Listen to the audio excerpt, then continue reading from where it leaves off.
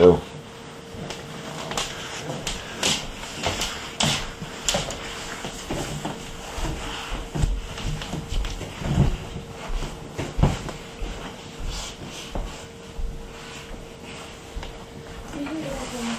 Dad, you can go back and sit down now. And just so you can see if there's an audience.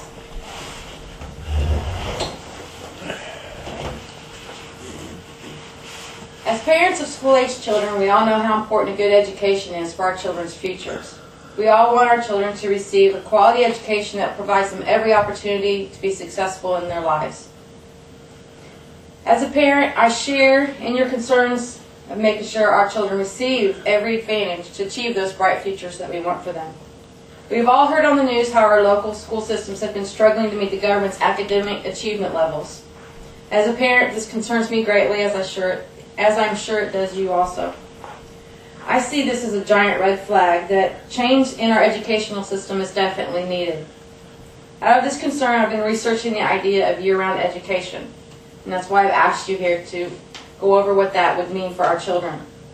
While change is never easy, it is my belief that we must proceed with making changes if the current system is going to continue to fail our children in providing them with what they need to compete in the global marketplace of their future.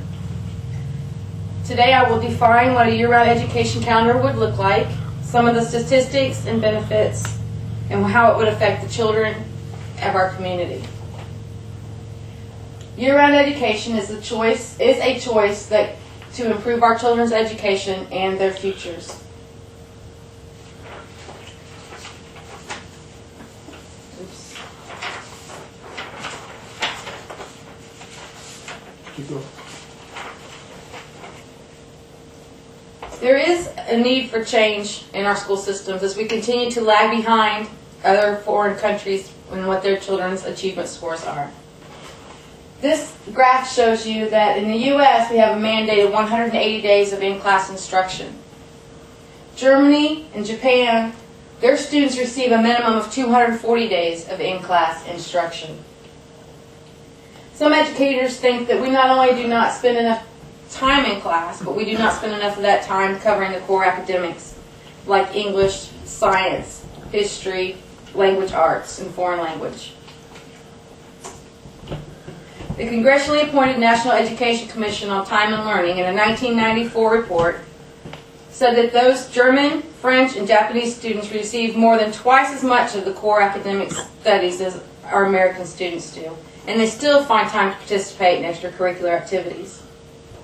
Now, year-round education does not necessarily mean that the children go to school 365 days a year. An example of a year-round education calendar would be this 45-15 or balanced calendar. It still has the exact 180 days of classroom instruction, just like a traditional September to June calendar. This is the breakdown. They would go to school 45 days, and this is Monday through Friday days. They would have a fall break of 15 days or 3 weeks, 30 days of in-class, a Thanksgiving break of 3 days, an additional 15 days of in-class, followed by your winter break of 3 weeks or 15 days, 45 days in class, spring break 15 days, 45 days in class, ending in a summer break of 30 days before they move on to the next grade level. It doesn't make them spend more days in school, it simply reorganizes the time that they are spending in school so that they are better served. Some of the statistics would show you the traditional calendar has an extended summer break. The balanced calendar has a 30-day summer break. The winter breaks and the spring breaks are a little bit longer with the balanced calendar, but they all still do equal the same 180 days of classroom instruction.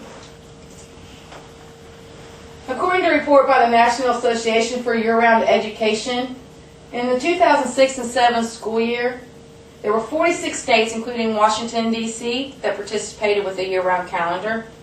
Over 3,100 public, private, and charter schools, and approximately 2.2 million students were enrolled in year-round education in that school year.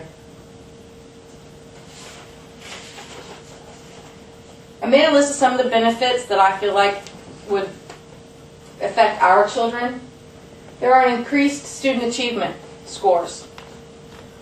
The breaks allow for enrichment classes. They do not have to stay at home during their breaks. The schools are open and they usually provide enrichment, remedial courses, whatever the student would need.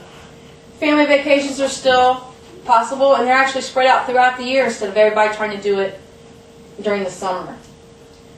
The students stay in learning mode year-round instead of taking a 2 to 3 month break and relaxing and forgetting a lot. A quote from a report titled "The Prisoners of Time" from a 1994 report by the congressionally appointed National Education Commission on Time and Learning stated, "Time is the missing element in our great national debate about learning and the need for higher standards for all students." One of those problems with the long summer break is what they are coining the phrase summer learning loss. Summer break was actually designed when we were an agricultural society. The children were needed at home with their families to help bring in the crops.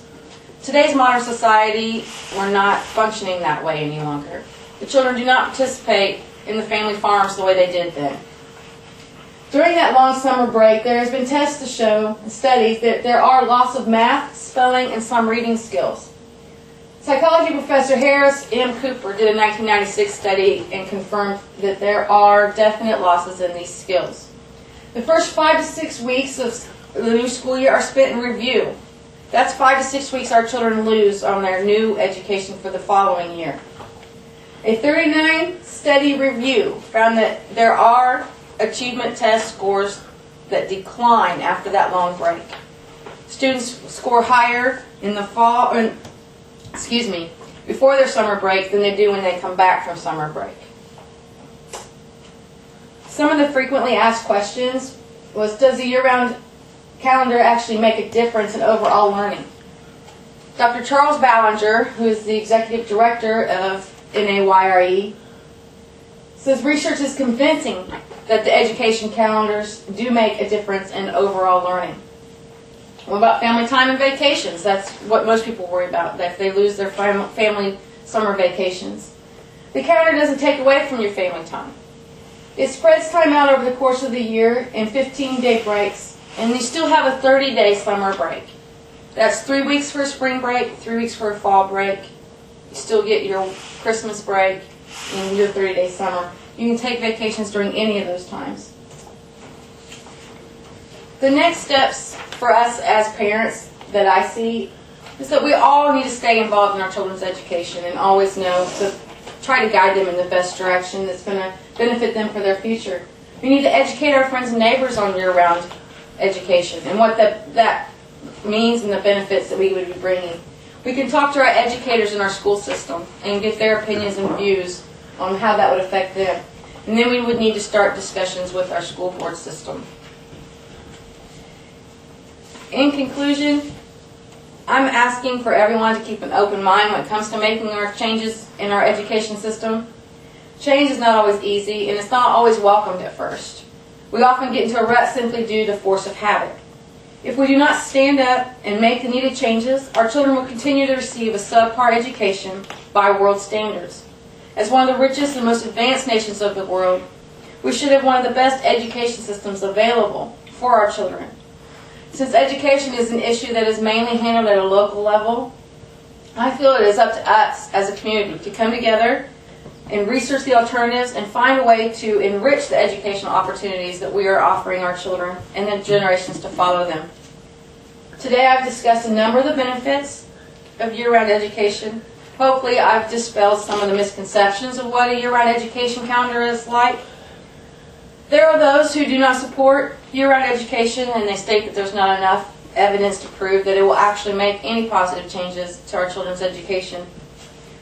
With that, I would argue that the traditional calendar isn't making much of a difference either. It's no longer providing anything other than an average education to our children.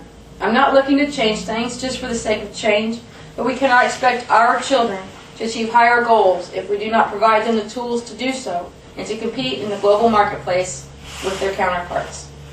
Thank you.